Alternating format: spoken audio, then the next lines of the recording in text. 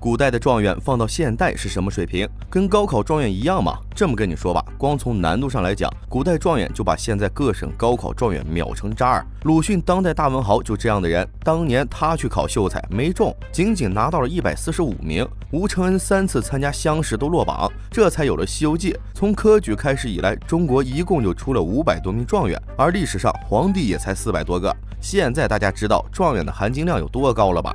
小时候我们嘲笑范进中举疯了，现在才知道中举相当于考上了市长，这搁谁身上不疯？从无业游民一下子到这个位置，范进只疯了1天，我们还嘲笑他没出息。现在想想，如果发生在我身上，我比他还疯。今天锅锅就跟大家聊聊古代的状元到底有多难考，相当于现在的啥水平？说起古代的科举考试，大家想到的是不是都是八股文、四书五经？除了这些，你还需要熟读理解《昭明文选》《汉书》《韩非子》等经典书籍，加起来的字数不多，也就200-300万字。这大概就是大家理解中的科举考试了吧？有人会说了，我记性好，把这些都记下来，考个进士不难吧？锅锅我只能告诉你，这样的话你最多只能考到秀才，因为到了进士阶段就要考法律和治国之策，不仅读书，还要熟读法律，还要会断案，还要懂得发大水怎么治，边关打仗怎么弄。所以实际上的科举考试包括语文、数学、地理、历史、政治、法律、环境、社会、民生、治国、军事、策略、经济、生态。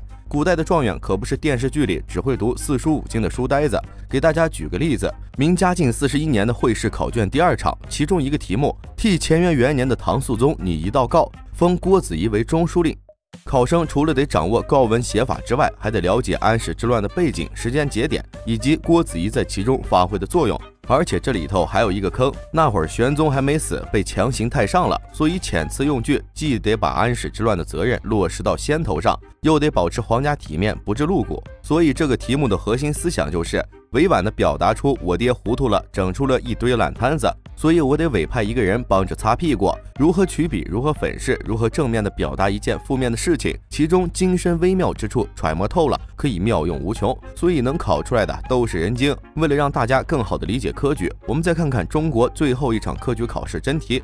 1904年，光绪30年，清朝举行3年1度的科举考试。因当年正逢慈禧太后70大寿，为庆贺太后寿诞，这一年会试和殿试称为甲辰恩科。甲辰恩科也是中国历史上最后一场科举考试，会试日期3月初8至3月16日，一共9天。考试分3场，共13道题目。第一场史论5篇。题目如下：第一题，周唐外重内轻，秦魏外轻内重，各有得论。这一题估计很多人都看不懂吧？能读懂题的都算你是大才了。这题考察朝廷与地方势力关系，以周朝分封、唐朝藩镇导致中央朝廷弱化，而秦朝北魏过度强化中央集权。这道题与当时晚清汉族地方实力派扩大，各地督府时常不听号令有关。就在不久前的庚子年1900年，清政府对11国宣战，两江张之洞、湖广刘坤一等地方实力派划界自守，发起东南互保，自行与各国领事进行谈判，达成协议。协议虽未签字，但中央权威的示威与地方势力的扩张不言自明。会试第一题正是借历史论时政，后面第2题谈国防，第3题谈变法，第4题谈人才选拔，第5题谈外交，无不与晚清时期列强侵略、变法求强图存等一系列国家内忧外患有关。借史论经，既考察考生对历史的了解、对时政的见解，又希望考出一条救亡图存之路。会试第2场更是贴合实际，5题如下。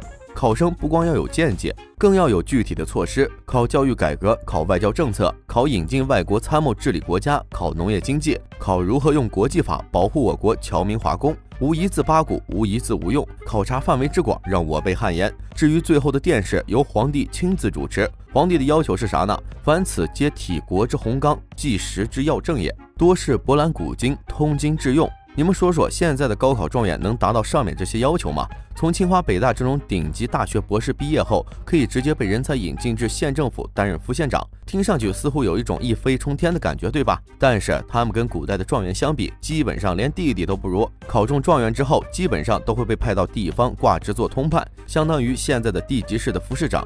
还有的呢，则会跑去翰林院任职，则相当于今天到国务院办公厅工作，每天要做的就是帮皇帝看文件、写稿子，研究一下国家的政策。在翰林院上待上一段时间，跟皇帝之间彼此就熟悉了，得到了一定的信任之后，就可以下放到地方进行锻炼。状元的结局通常也是比较完美的，哪怕是人缘混得贼臭的，皇帝也不太满意的，通常也会是以翰林院侍讲退休，剩下的基本上都会做到督察院左迁都御史。脑子比较好的则会成为六部尚书，牛逼的甚至能干上内阁大学士。总结一下，古代的科举考试就等于高考加上全国最高公务员考试，哪怕最后是进士，都是部委领导，说白了包分配。而现在的高考最多就上个名校。最后大家知道古代状元是啥水平了吧？